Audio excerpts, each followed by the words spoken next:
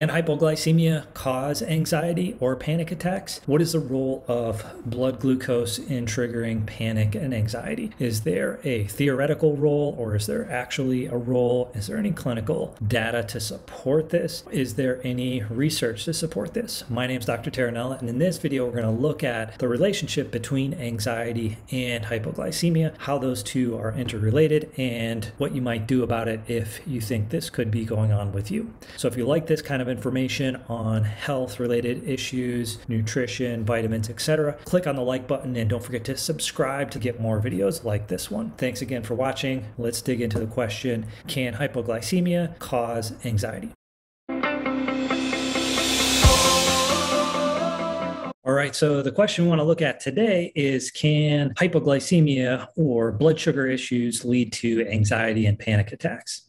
And my clinical experience with this is absolutely it can. It makes a lot of sense why it would, etc. But you do have to figure out if you're actually having hypoglycemia to figure this out. Now, first of all, what is hypoglycemia? Basically, hypoglycemia is when you have an acute drop in your blood sugar below what the body senses as normal. Now, typically that's going to be below 60 milligrams per deciliter, but your threshold may be lower than that or slightly higher than that based on what your body is used to, what your pancreas and other systems in your body are used to seeing. Generally, this is going to occur from an excess of insulin that drives your glucose down very quickly. And then you start, may not happen like right after you eat it, maybe like 2 hours later, 3 hours later. It really is kind of dependent on how your body responds to certain foods and what its natural rhythms are. But when your blood sugar drops below that threshold, that critical threshold, your body's going to start producing more epinephrine.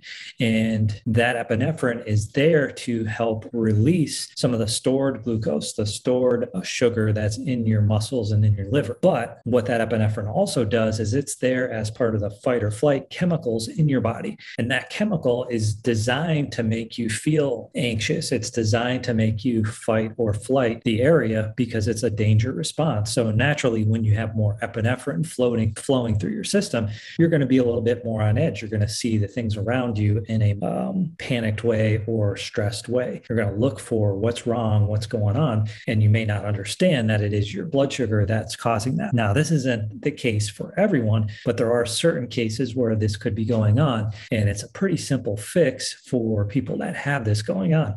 The trick is identification of this problem when you are having anxiety. And I'll talk about some of the ways to go about that as well. But back to the epinephrine story, when that epinephrine is released, it's going to bring your blood glucose back up, but it doesn't happen immediately either. So you may be in an anxious state for some time before things even out. And you may not really understand why that's happening. Now, the other thing is not everyone that has hypoglycemia is going to feel anxious. Some people may actually like the feeling.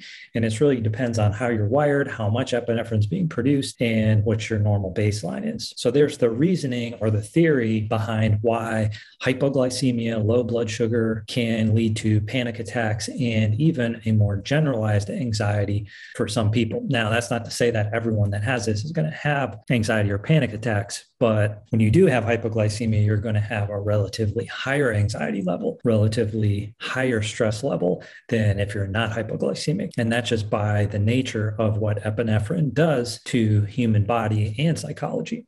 Now, just because that makes a lot of theoretical sense doesn't mean it's necessarily valid. Now, I have seen this in my practice, and there are case reports about this, but let's see what kind of actual research there is about this particular thing. So now this is a relatively older study. I did look for, newer studies, double-blind studies, and there really wasn't a lot out there. And some of it's just more generally around mood, not necessarily anxiety. But in this study, they were looking at healthy participants, and they were non-diabetic as well. That's important because if you're diabetic, you're definitely going to be having more hypoglycemic events, generally speaking, compared to regular population. What they found was there was a significant increase in things like hedonic tone, tense arousal, and decline in energetic arousal as compared to the euglycemic control group, which is normal glycemia.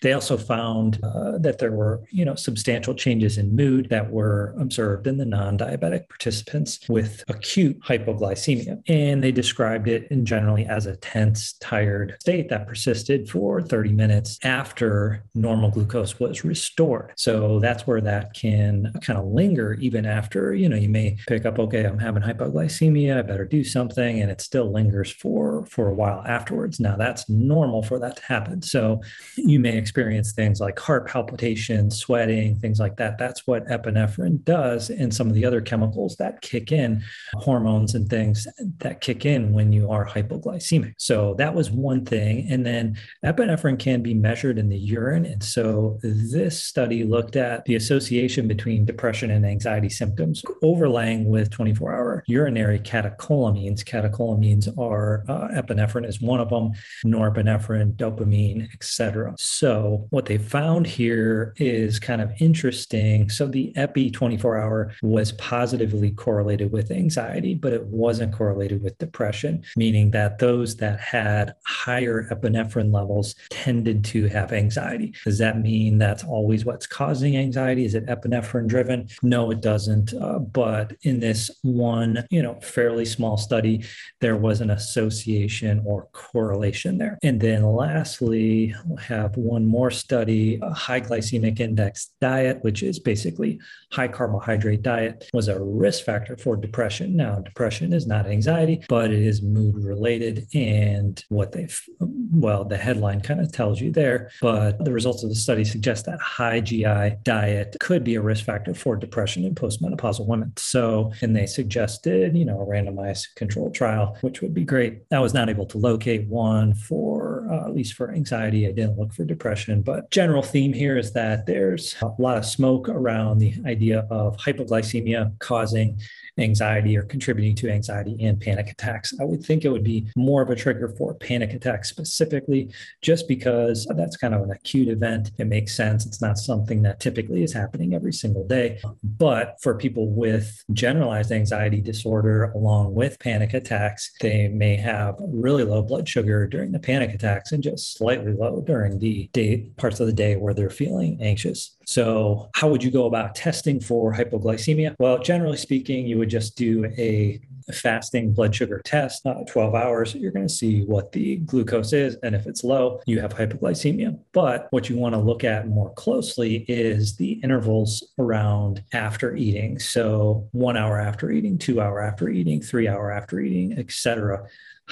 What's happening with your insulin, what's happening with your glucose during those times, because those are the times when your insulin is at its peak, usually an hour, 2 hours after eating. And that's when you're going to be more susceptible to hypoglycemia. Now, glycemic index or GI foods, as this study is looking at, are basically the foods that are going to have more carbohydrates. They're going to raise the blood sugar higher than other foods. So high glycemic, high glucose levels.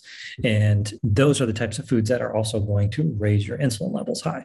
So I think it's always important to test for these things. If you think it could be there, that way you know that this is a contributing factor and you know what to do about it. You can control it. There's lots of ways to lower blood sugar and balance those things out. Now, if you already know you have insulin resistance, then for sure this is something that could be contributing to your anxiety. If you don't know, if you were assuming that your blood sugar is normal, that's when you want to go and do the test, maybe a 2-hour postprandial glucose test, or, multiple serial testing for your blood sugar after eating and in a 12-hour fasted state. All right, that should give you a better understanding of the role of glucose and specifically hypoglycemia in triggering anxiety and panic attacks. Hopefully that answered that question, but if you do have other questions about this, please drop it in the comment section. I will put the links that were referred to in the video in the description section, so you can check those out if you want to. Thanks again for watching. We'll see you next time.